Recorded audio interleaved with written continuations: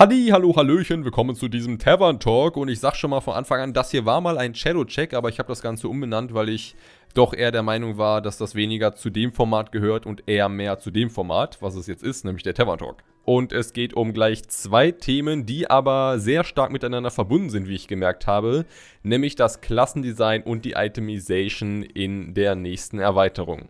Zwei Dinge, die sehr wichtig für MMORPGs sind und demnach auch für unser liebes WoW. In BFA gab es ja bekanntlich so einiges zu kritisieren, was vor allem daran lag, dass die ganzen neuen Features, die speziell für dieses Add-on entwickelt wurden, bei einem Großteil der Spielerschaft nicht ganz so gut ankamen. Allerdings ist das halt nur einer der Gründe. Ein anderer Grund ist, dass diese besagten grundlegenden Systeme, Klassendesign und Itemization, ebenfalls fraglich waren. Ich glaube, es ist kein Geheimnis mehr, dass ich persönlich zum Beispiel die Itemization wirklich miserabel aktuell in WoW finde und das einer der Hauptgründe ist, wieso mir das Spiel nicht Spaß macht. Wenn die Itemization besser wäre und zusätzlich das Klassendesign besser, dann wäre es für mich, glaube ich, auch nicht ganz so tragisch, wenn bestimmte Features nicht so super gut funktionieren. Denn ich erinnere mich immer sehr gut an andere Spiele, wo viele aufgehört haben zu spielen, weil ihnen die Features halt nicht gefielen. Ich habe sie aber weitergespielt, weil mir einfach das Gameplay Spaß gemacht hat. Das Spielen mit der Klasse,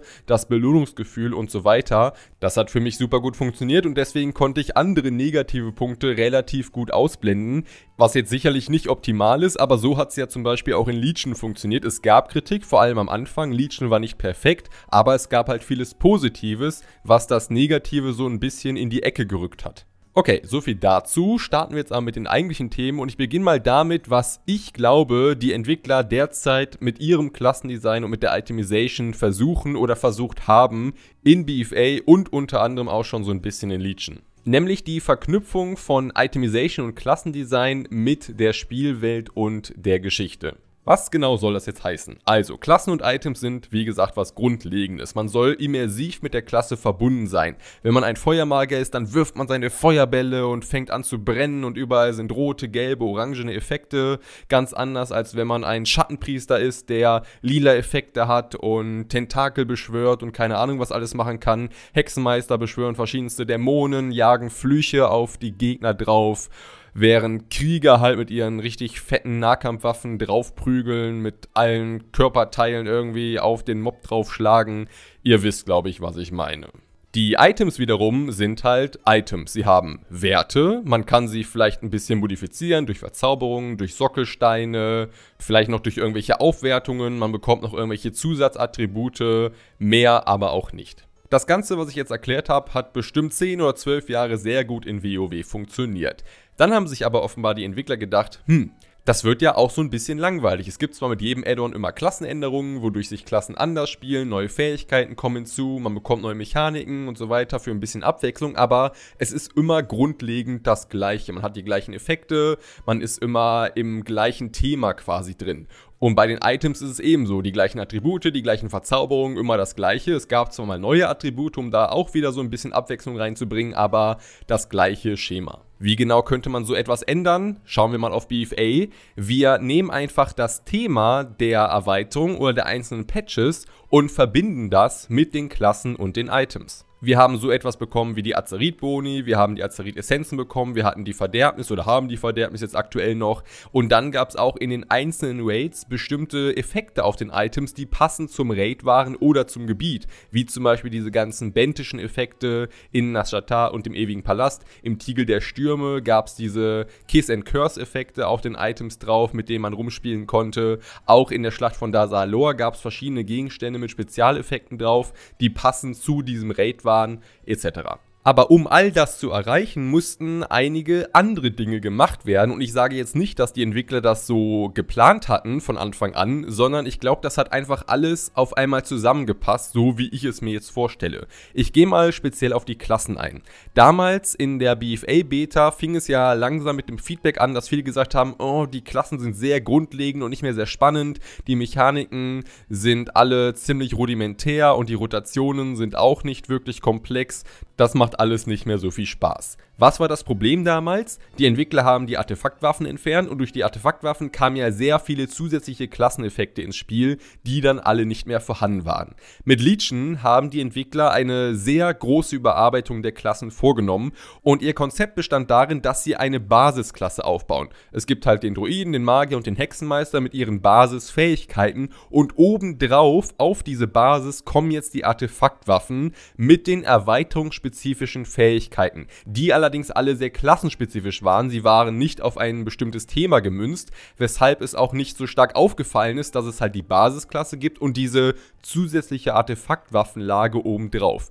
In BFA ist es nun aber so, dass die klassenspezifischen Effekte und Fähigkeiten von der Artefaktwaffe weg sind und obendrauf auf die Basisklasse dieses Mal das Herz von Azeroth draufgeschmissen wurde, mit den ganzen Azeroth-Effekten, die zum großen Teil gar nichts Klassenspezifisches mehr bieten, sondern eben dieses Thema rund um Azeroth. Und natürlich anderen Dingen zu irgendwelchen gebietsspezifischen Boni und Raid-Boni und Dungeon-Boni und was die Entwickler da alles entwickelt haben. Das große Problem war jedoch im Endeffekt, oder ist immer noch im Endeffekt, dass all diese Boni sehr uninteressant gestaltet wurden. Das meiste ist nur passiv, man hat da keine neuen Mechaniken, man kann da nicht irgendwas Neues ausprobieren, sondern es sind nur die üblichen erhöhe Attribut um X und hier ein bisschen mehr Schaden und da fliegt irgendwas, da vielleicht mal rausgehen oder reingehen, um irgendeinen Schadensbonus zu bekommen, mehr nicht. Ach, und was natürlich erwähnt werden sollte, in Klammern, mit sehr vielen Zufallsmechanismen verbunden. Worauf will ich jetzt also hinaus? Mit Legion wurden die Basisklassen erschaffen, um dann mit jeder Erweiterung immer irgendwas anderes oben drauf zu setzen. In Legion hat das gut funktioniert, weil alles sehr klassenspezifisch war und die Immersion auch nicht flöten gegangen ist von der eigenen Klasse. In BFA hat das gar nicht funktioniert, weil zum einen natürlich die Effekte nicht spannend genug waren, zum anderen, und ich bin der Meinung, dass das ein sehr großes Problem ist, die Immersion mit der eigenen Klasse fehlte. Alle haben die gleichen Boni bekommen, es gab die gleichen visuellen Effekte. Es gibt zwar klassenspezifische Boni, aber die sind auch nur minimal und wirken sich nicht so stark auf das grundlegende Gameplay aus. Bei der Vorbereitung auf dieses Video ist mir eingefallen, dass ich damals während der Beta, als dieses Feedback aufkam, auch ein Video gemacht habe über die Klassen und damals halt schon sagte, dass die Entwickler offenbar was Neues versuchen und wir uns einfach mal überraschen lassen sollten, ob das funktioniert mit diesen Basisklassen. Und ich kann nun meinem Vergangenheits-Ich mal eine Antwort dazu geben: Nein, Andi, das hat nicht funktioniert. Und ich habe auch so ein bisschen die Befürchtung, dass das mit allgemeinen Boni nicht klappen kann, also Boni, die nicht klassenspezifisch sind. Denn sagen wir einfach mal, die Azeroth-Boni wären viel krasser und cooler gewesen, so wie wir sie uns eigentlich mal vorgestellt haben. Was wäre dann passiert? Es gäbe sicherlich richtig gute Boni für Zauberklassen, für Nahkämpfer, für Tanks, für Heiler. Und ich gehe stark davon aus, dass die meisten Spielweisen den gleichen Bonus bevorzugen würden, was dazu führt, dass auch die Spielmechaniken gleich sind von den ja eigentlich unterschiedlichen Klassen, die man spielen sollte. Schon jetzt ist es ja bei den Azeroth-Essenzen beispielsweise so, dass für viele Spielweisen immer eine bestimmte Essenz die beste ist, die man in den erheblichen Slot reinpacken sollte, was halt dazu führt, dass alle auch den gleichen Effekt mit sich tragen. Ergo ein bisschen Einheitsbrei. Und das ist etwas, was beim Design von Klassen halt komplett vermieden werden sollte. Das Gameplay von Klassen, die visuellen Effekte von Klassen, alles sollte unterschiedlich sein, damit man eine Auswahl hat, damit man beim Spielen von unterschiedlichen Klassen auch wirklich etwas ganz Unterschiedliches erleben kann. Jetzt ist die Frage, wie sieht das in Shadowlands aus? Und das macht mir ein bisschen Sorgen, denn die Entwickler haben bereits gesagt, grundlegende Klassenänderungen, so wie es zum Beispiel in Legion der Fall war, wird es nicht geben, wo es halt schon viele enttäuschte Gesichter gab, weil sie mit dem aktuellen Klassendesign nicht zufrieden sind. Es kommen zwar viele alte Klassenfähigkeiten zurück, aber wie wir bereits wissen, sind das eher irgendwelche Buffs und Debuffs und irgendwelche Utility-Fähigkeiten, weniger Fähigkeiten, die wirklich die Mechanik einer Klasse verändern würden, da das halt auch zu dem Konzept der Entwickler nicht passt, dass man immer eine Basis haben sollte, die sich auch nur wenig verändert, sondern die Veränderungen, die kommen mit jeder Erweiterung durch die erweiterungsspezifischen Fähigkeiten, passiven Effekte und was da halt alles draufgepackt wird. Im Jenseits bekommen wir die Pakte mit diesem Seelenbund. Durch den Seelenbund bekommen wir den neuen Talentbaum mit den vielen neuen passiven Boni. Man bekommt die aktive Fähigkeit von dem eigenen Pakt und wahrscheinlich kommt da noch irgendwas anderes hinzu. Im Turm der Verdammten bekommt man ja zum Beispiel auch noch irgendwelche Boni, damit es da so ein bisschen anders abläuft als zum Beispiel in einem Raid oder in einem Dungeon. Also die Entwickler behalten das Konzept wirklich bei, was sie seit Legion aufgebaut haben. Die Hoffnung, die ich halt noch habe, ist, dass sie sehr viel Erfahrung jetzt aus BFA mitgenommen haben, was das Design von solchen Boni angeht und diese Erfahrung auch mit einfließen lassen bei dem Design von diesem Seelenbund. Sie haben allerdings ja auch schon gesagt, klassenspezifische Effekte wird es beim Seelenbund nicht geben. Was das angeht, ist also auf jeden Fall auch wieder Einheitsbrei angesagt. Wir hoffen einfach mal darauf, dass das ein cooler Einheitsbrei wird. Ich will hier jetzt aber auch nicht alles schlecht reden, was die Entwickler da immer so machen, denn in der Theorie hört sich der Plan eigentlich ganz cool an. Der riesige Unterschied zwischen dem, was wir früher hatten und dem, was wir jetzt haben, ist halt, dass der Immersionsgedanke nicht mehr bei dem eigenen Charakter und der gespielten Klasse liegt, sondern bei dem, was um einem herum passiert, was die Geschichte einem erzählt, was in den Gebieten passiert. Ja, wir sind zwar ein Feuermagier, aber wir haben jetzt das Herz von Azeroth geschenkt bekommen von der Weltenseele und können die Azerit-Energie fokussieren, um irgendwelche Vorteile dadurch zu gewinnen. Anderes Beispiel, was eher in die Richtung Itemization geht, worauf ich gleich komme. Eine Soft wurde freigelassen, die Welt wird langsam verdorben und man kann sich auf diese Verderbnis so ein bisschen einlassen, solange man sie unter Kontrolle hat, um auch stärker zu werden. Ziemlich cool vom Design und vom Konzept her, aber am Ende des Tages fühlt es sich für mich so ein bisschen falsch an, dass der eigene Charakter, den ich spiele, die Klasse, die ich mal ausgewählt habe, eher in den Hintergrund rückt. Klar, ich übertreibe es jetzt auch so ein bisschen. Wir werfen nicht nur aktuell mit Azerit und Verderbniseffekten um uns herum. Natürlich haben wir immer noch viele Klassenmechaniken, auf die wir achten müssen, unsere eigene Rotation. Doch ich glaube schon, dass das halt alles so ein bisschen schwammiger wird. Mit jedem Patch, mit jedem neuen Thema, was rauskommt, müssen wir uns wieder auf andere Dinge konzentrieren. Nicht auf unsere Klasse, die halt scheinbar immer basic bleibt, sondern halt auf das, was oben drauf kommt. Was ja auch wieder andere Probleme aufwirft, denn zum einen wird die gespielte Klasse irgendwann langweilig, man hat da keine Lust mehr drauf und will einen anderen Charakter spielen, weil es halt alles sehr grundlegend ist. Bei dem anderen Charakter hat man dann zwar so ein paar andere grundlegende Klassenmechaniken, aber obendrauf kommen dieselben Effekte und Zusatzfähigkeiten, wie sie bereits der andere Charakter bekommen kann. Man muss sich quasi nicht mit viel Neuem beschäftigen, vor allem wenn die Spielweise in etwa gleich ist, wenn ich zum Beispiel vom Schattenpriester auf einen Feuermagier wechsle. Zum anderen, und das Argument habe ich schon oft im Laufe von BFA gelesen, fühlen sich offenbar viele Spieler dadurch überfordert, dass ganz neue grundlegende Systeme eingefügt werden, mit denen man sich beschäftigen muss, die nichts mit der eigenen Klasse zu tun haben, mit der man sich ja, sag ich mal, auskennt und wenn was Neues kommt, dann weiß man, das passt damit zusammen und so weiter, sondern es kommt halt etwas grundlegend anderes, man muss sich umstellen, man muss wieder was Neues dazulernen, was halt komplett anders ist als das, was man bisher kannte, etc. etc. Ach, und ein Problem, was vor allem die Entwickler natürlich bei so etwas betrifft, ist das Balancing. Allgemeine Effekte sind in meinen Augen viel, viel schwerer zu balancen als klassenspezifische Effekte, da man dabei ein Auge auf jegliche Spielweisen haben muss, anstatt nur auf die 3 möglichen oder 4 oder 2 möglichen Spielweisen der Klasse, für die dieser Effekt da ist. Was nebenbei spekuliert, glaube ich, auch ein Grund dafür ist, wieso allgemeine Effekte oftmals nicht wirklich komplex sind oder interessante Mechaniken mit sich bringen, weil sie halt schwer zu balancen für jeden wären. Zu guter Letzt dann eher ein Problem, was uns Spieler wieder betrifft. Das hat man sehr gut beim Übergang zwischen Leech und BFA gesehen. Wenn mit einem Add-on etwas richtig Cooles eingefügt wird, womit man richtig viel Spaß hat, was das Gameplay wirklich bereichert und ergänzt, was offensichtlich eher selten passiert, und es im nächsten Add-on wieder weggenommen wird, dann ist man klarerweise ziemlich deprimiert. Im Laufe der Beta von BFA wurden ja zum Beispiel einige der Artefaktwaffenfähigkeiten dann doch zusätzlich noch ins Zauberbuch reingehauen oder in den Talentbaum, um die Möglichkeit zu haben, mit dieser Fähigkeit weiterhin zu spielen, die einigen Spielern Spaß gemacht haben. Mir fällt da sehr schnell diese Neumond-Mechanik für Gleichgewichtsdruiden ein, die jetzt zwar im Talentbaum ist, die aber trotzdem übrigens kaum jemand nimmt, weil sie halt vom Output her eher schlechter ist als die anderen beiden Talente, die in der Reihe möglich sind, wodurch es im Endeffekt also so ist, als wäre das nicht existent. Aber egal, so etwas kann man wahrscheinlich nicht verhindern, weil WoW halt immer weiter und weiter macht und es niemals einen Cut gibt, deswegen müssen immer wieder Mechaniken entfernt werden, es müssen Fähigkeiten entfernt werden, um etwas Neues hinzuzufügen, um neue Sachen ausprobieren zu können, weil es halt sonst irgendwann viel zu viel gäbe. Der Unterschied von früher und heute ist nur eben, dass man bei diesem Basic-Klassen-Konzept ganz genau weiß, okay, das da ist alles erweiterungsspezifisch, deswegen werde ich das im nächsten Add-on auf jeden Fall nicht haben. Sonst war es beim Wechsel einer Erweiterung immer so, dass man darauf gehofft hat, nein, bitte nicht das ändern oder das nicht wegnehmen, ich will das behalten. Was wahrscheinlich auch nicht toll ist, aber man hatte zumindest die Hoffnung. Gut, gut. Was ist jetzt also die Zusammenfassung des Ganzen beim Thema der Klassen?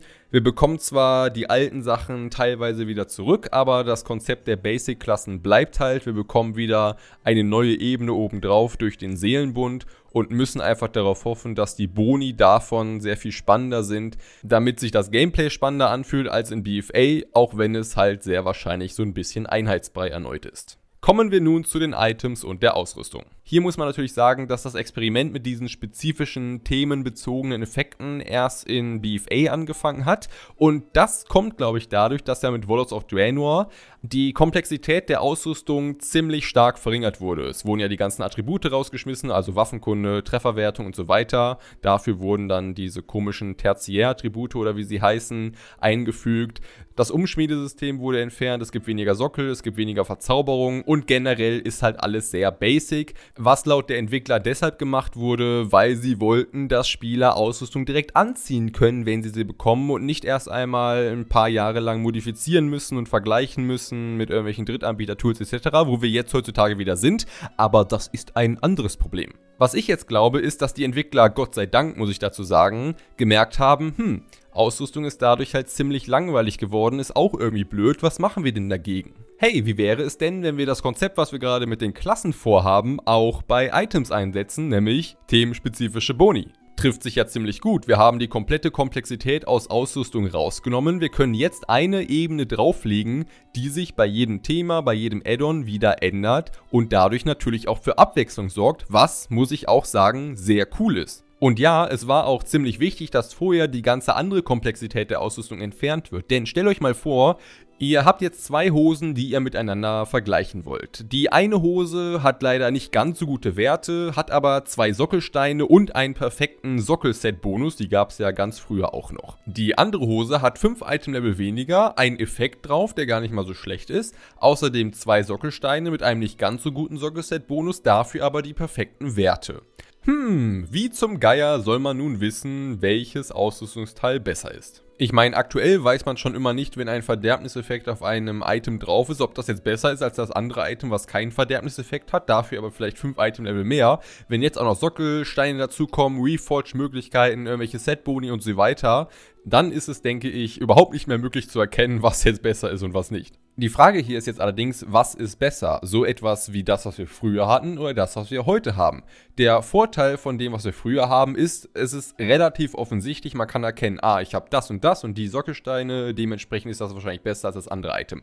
Immer, wenn irgendwelche Spezialeffekte dazu kommen, weiß man eigentlich grundlegend nie, ist das jetzt ein guter Spezialeffekt oder nicht. Man muss sich an die Bosspuppe eventuell stellen, um so ein paar Tests zu machen. Man benutzt vielleicht irgendwelche Tabellen, um zu schauen, welche Effekte gut sind, irgendwelche Drittanbieter-Tools etc. Der Nachteil von dem, was wir früher hatten, ist natürlich, es ist immer alles gleich. Man hat immer seine Sockelsteine, seine Verzauberungen, man muss sich um seine Attribute kümmern und mehr nicht. Das grundlegende RPG-Ausrüstungsfeeling eben halt. Anders als bei solchen Effekten, die halt wirklich viel Abwechslung mit reinbringen, allerdings natürlich auch Balancing-Probleme mit sich bringen, wie wir beim Verderbnissystem sehr gut sehen können.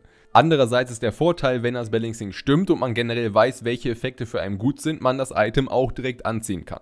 Meine ganz persönliche Meinung zu dem Thema ist relativ simpel. Die Entwickler haben, wie schon so oft in der Vergangenheit, es mal wieder übertrieben. Sie haben gesehen, oh ja, Spieler mögen es, wenn Effekte auf Items drauf sind, denn die sind spannend, man kann damit rumspielen, es ist immer etwas Neues und man freut sich, wenn auf dem Tooltip des Items noch irgendwas Zusätzliches steht, weil das meistens heißt, dass das Item irgendwie besser ist. Also, lasst uns doch einfach ganz viele von diesen Effekten auf Items draufbringen, am besten mit ganz vielen Zufallsmechanismen, damit man sich ganz oft freuen kann, genauso wie wir ganz viele legendäre Gegenstände einfach in die Welt rausschmeißen, die jeder bekommen kann. Oder wir schmeißen überall Schatztruhen und Rare-Mobs hin, die alle 5 Meter zu sehen sind, weil das ist ja was Tolles für die Spieler, wenn sie so etwas erblicken und töten können und öffnen können und keine Ahnung was machen. Ich denke, ihr wisst, was ich mit Übertreibung meine. Die Entwickler von WoW gehen immer gerne in die Richtung, oh, das mögen die Spieler, da machen wir davon jetzt ganz viel. Ja, Effekte auf Items sind cool, aber nicht, wenn fast jedes Item so einen Effekt haben kann, wenn sich nicht alles um solche Effekte dreht und wenn man dann nicht auch noch dazu gezwungen wird, wie im Falle von Patch 8.3, diese Effekte vom Item runternehmen zu müssen, weil man es sonst nicht tragen kann. Und vom Zufallssystem will ich mal gar nicht anfangen. Hierbei kommt nun natürlich auch noch die Verbindung zwischen Klassen und Items ins Spiel, denn dadurch, dass wir diese Basic-Klassen haben und Klassen dementsprechend nicht mehr ganz so komplex zu spielen sind, können die Items natürlich auch interessante Effekte haben, die das Gameplay irgendwie beeinflussen. Ein Beispiel, stellt euch vor, eine Klasse spielt sich relativ komplex, man muss jetzt aber zusätzlich darauf achten, dass man immer aus dem Auge rausgeht vom Verderbniseffekt und man auch immer wegläuft, wenn man von diesem Ding aus dem Jenseits verfolgt wird, auch durch die Verderbnis. Das würde das Ganze halt noch komplexer machen, als es eh schon wäre, theoretisch. Aktuell ist es aber eher so, man macht seine Standardrotation, man muss da nicht viel drauf achten und sieht dann, ich muss aus dem Auge rauslaufen oder da kommt so ein Ding, wo ich von weglaufen muss. Das bringt natürlich Spannung mit rein, weil es halt sonst nichts anderes gibt, wo man drauf achten muss. Also, wie gesagt, ich mag Anlegeeffekte, die meisten Leute mögen Anlegeeffekte, deswegen sind Tierset-Boni auch immer so beliebt, weil sie irgendwas Zusätzliches mit in das Gameplay der eigenen Klasse mit reinbringen. Die ja nebenbei gesagt auch wieder klassenspezifisch waren und nicht so allgemein gehalten wie alles andere, was wir aktuell bekommen. Ich habe das schon mal in einem anderen Video gesagt, ich finde das Grundkonzept von der Verderbnis ja ganz cool, dass man so ein bisschen rumspielen kann endlich wieder mit seiner Ausrüstung. Mache ich jetzt mehr Verderbnis drauf oder weniger? Welche Verderbniseffekte nehme ich, damit die Kombination gut ist? So etwas fehlt auf jeden Fall aktuell in WoW.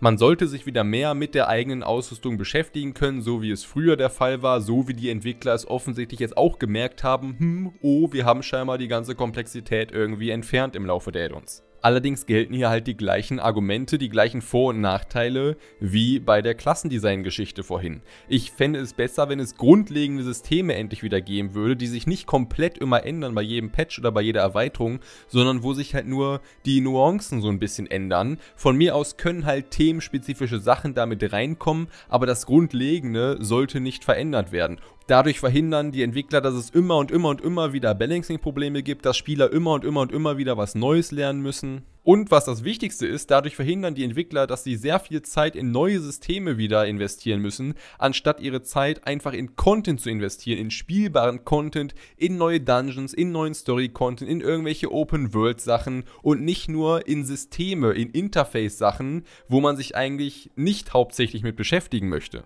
In Sachen Shadowlands wissen wir bereits, dass die Entwickler das Verderbnissystem sehr interessant finden und darauf aufbauen werden. Es wird sicherlich keine weiteren Sockelsteine oder so etwas geben und es wird sicherlich auch nicht wieder mehr Verzauberung geben oder andere Möglichkeiten, seine Ausrüstung zu modifizieren, so etwas wie das Umspielen. Nein, die Entwickler werden sehr, sehr wahrscheinlich bei themenspezifischen Effekten bleiben, weil sie da offensichtlich gerade drauf stehen. Sie werden sich das Verderbnissystem angucken und es irgendwie verändern. Wahrscheinlich wird es darauf hinauslaufen, dass man irgendeine Todesenergie oder irgendeine Schattenenergie auf seine Ausrüstungsteile bekommt, die einen dann irgendwie verstärken, was ich nicht so schlecht finde, denn wie gesagt, das grundlegende Verderbnissystem ist interessant, es würde die Itemization halt interessanter gestalten, wenn halt die Fehler vom Verderbnissystem entfernt werden. Doch am Ende des Tages gilt auch wieder hier, es wird garantiert ein Einheitsbrei, es wird garantiert Balancing-Probleme geben und es wird garantiert darauf hinauslaufen, dass Leute sich wieder überfordert fühlen, weil sie wieder etwas ganz Neues lernen müssen. Wer die Videos hier auf dem Kanal schon länger verfolgt, der weiß, dass ich sehr oft argumentiere, dass es wichtig ist, Abwechslung in einem MMORPG zu haben, weil man halt sonst irgendwann gelangweilt ist und dann keinen Bock mehr drauf hat. Was die Entwickler aber aktuell in meinen Augen komplett falsch machen, ist, dass sie versuchen, grundlegende Systeme, die ganz normal für ein MMORPG sind, zu verändern, abwechslungsreich zu gestalten, obwohl sich da niemals jemand so richtig drüber beschwert hat, dass sie so sind, wie sie sind. Es ist seit mehreren Jahren ein komplettes Auf und Ab von zu langweilig und zu komplex, von vielen Balancing-Problemen. Und das Schlimme ist, dass diese grundlegenden Systeme ja sich auch auf alle anderen Features des Spiels auswirken. Wenn die nicht stimmen, dann stimmen auch die besten Features leider nicht mehr, weil das Grundlegende halt leider falsch läuft. Was ich hierbei jetzt immer nur nebenbei erwähnt habe, ist halt auch noch das Problem mit den Zufallsmechanismen bei diesen Systemen, mit Twinks und mit der Performance. Da ich schon öfters jetzt über Zufall geredet habe, lasse ich das mal sein. Und auch was Twinks angeht, die sind sehr stark mit diesem Zufallsmechanismus verbunden. Denn dadurch, dass vieles sehr zufällig gestaltet ist, hat man mit Twinks oftmals das Problem, dass man nicht schnell genug aufholen kann, weil man da auch vom Zufall abhängig ist. Was viel wichtiger ist, ist aber das Performance-Problem, wo ich auch nur mal ganz kurz drauf eingehen möchte. Und zwar ist es so: Früher in WoW hatten wir unsere grundlegenden Klassenmechaniken, wir hatten vielleicht so ein paar kleine Anlegeeffekte, meistens auf Schmuckstücken und mehr nicht. Wenn man im Kampf war und angegriffen hat, gab es also Berechnungen im Hintergrund, basierend auf den Klassenmechaniken und vielleicht den 2 Items, die man da hatte.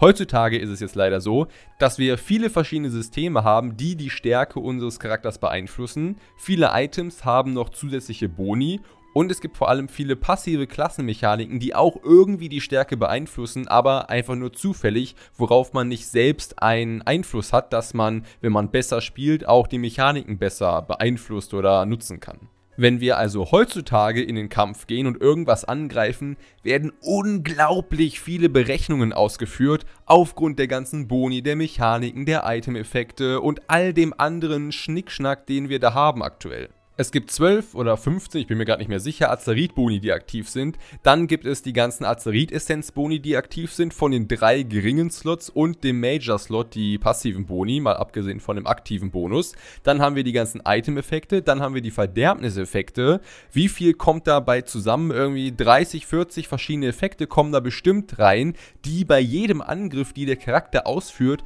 mit in die Berechnungen mit einbezogen werden müssen, die sich jederzeit verändern können. Und das ist derzeit tatsächlich ein Problem, weshalb es bei Spielinhalten, wo sehr viele Spieler an einem Ort stehen, wie zum Beispiel epische Schlachtfelder, speziell Ashran, es zu so starken Performance-Einbrüchen kommt. Das System kommt einfach nicht mehr hinterher mit den ganzen Berechnungen, die für zum Beispiel 80 Spieler auf einmal mit ihren 30, 40, 50 Effekten ausgeführt werden müssen. Man muss also schon sagen, dass Blizzard sich selbst ein Stöckchen zwischen die Beine geworfen hat, was die Performance angeht. Sie sind daran schuld, dass es so viele verschiedene Effekte derzeit gibt, die alle bei den Berechnungen mit einbezogen werden. Naja, und was ich vorhin auch noch gar nicht erwähnt hatte, durch diese vielen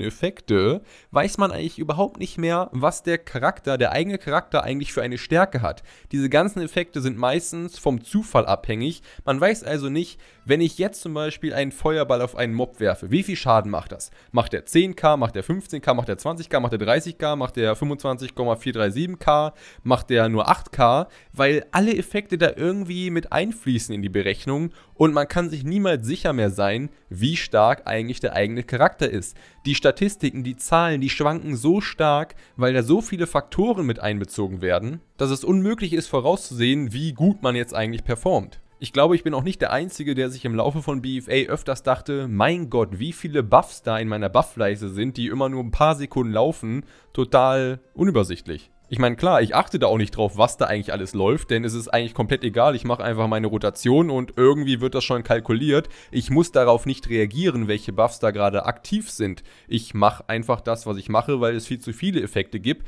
Würde ich mich da wirklich darauf konzentrieren, wann ich welche Fähigkeit einsetze, bei welchem Effekt der gerade aktiv ist, ich glaube, dann könnte man mich einweisen lassen. Doch ich glaube, das ist ja sowieso nicht das Ziel von Blizzard, von den Entwicklern, dass man da irgendwie noch drauf achtet, was da eigentlich alles läuft, sondern man soll einfach eine Auswahl haben. Es soll einem, ich sag einfach mal, vorgegaukelt werden, dass man viele Customization-Möglichkeiten hat, doch im Endeffekt kommt es immer auf das Gleiche bei heraus. Zufall. Nun gut, lassen wir uns überraschen, wie es mit Shadowlands wird, ob die Entwickler selbst daraus gelernt haben, ob sie zumindest das Feedback der Spieler mit einbeziehen, was diese ganze Geschichte rund um Itemization und Klassendesign angeht. Und ich sag danke fürs Zuhören und Zuschauen und bis zum nächsten Mal. Tschüssi!